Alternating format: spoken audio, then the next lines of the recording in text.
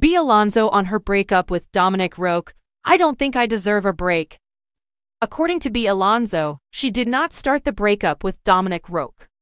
During a GMA Integrated News interview, Bea discussed how she was harmed by false stories about their separation.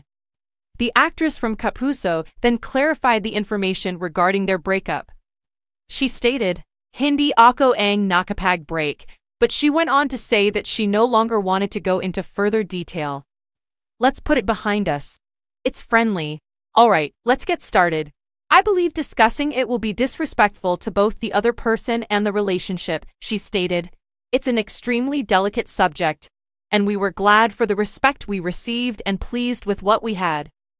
In January 2021, Bea and Dominic started dating. They intended to tie the knot this year after becoming engaged in July of last year. Boy Abunda declared their split on Fast Talk with Boy Abunda back in February, following the emergence of rumors about their breakup. Subsequently, the pair released a statement verifying their separation. Bea and Carla Abellana co-star in the upcoming GMA Prime series Widow's War.